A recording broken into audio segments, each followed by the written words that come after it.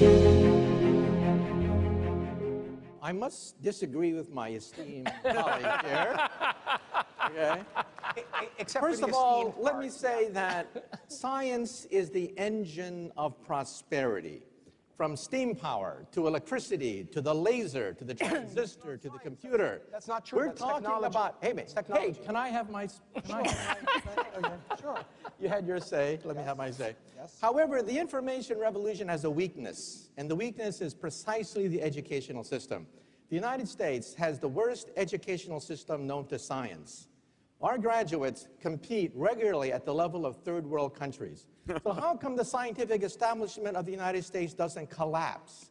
If we're producing a generation of dummies, if the stupid index of America keeps rising every year, just watch network television and reality shows, right?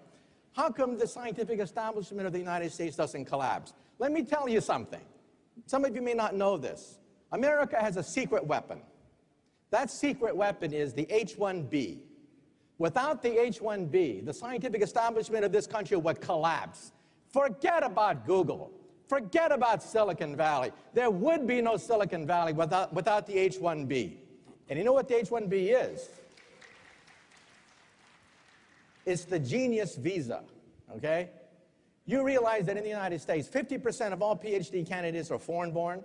At my system, one of the biggest in the United States, 100% of the PhD candidates are foreign-born.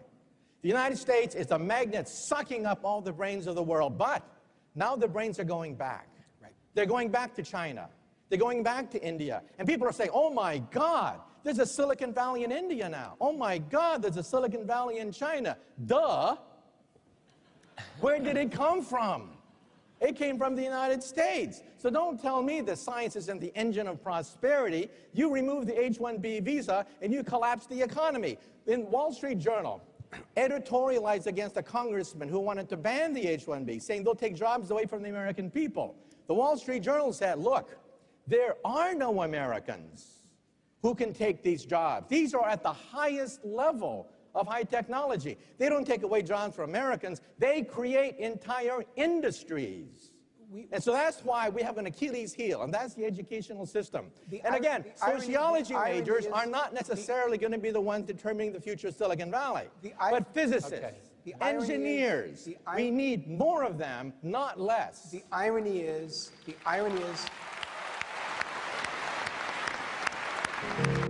And you know how cheap space travel has become? You know the movie The Martian with Matt Damon? Come on, raise your hand. How many people have seen that movie, The Martian, with Matt Damon? You know how much that movie cost? $100 million. Now, the Indians sent a probe to Mars for $70 million. You realize that a Hollywood movie about going to Mars costs more than actually going to Mars. That's how cheap space travel has become.